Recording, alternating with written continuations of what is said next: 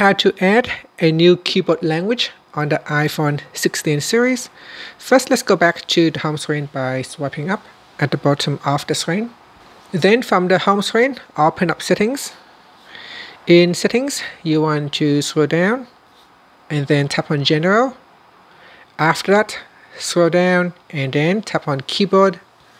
Next, at the top, tap on Keyboards and then tap on Add New Keyboard.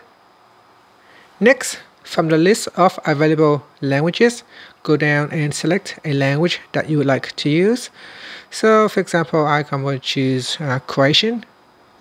Then now you can see it is added to my list of keyboards. I can go into Croatians and then select a keyboard style.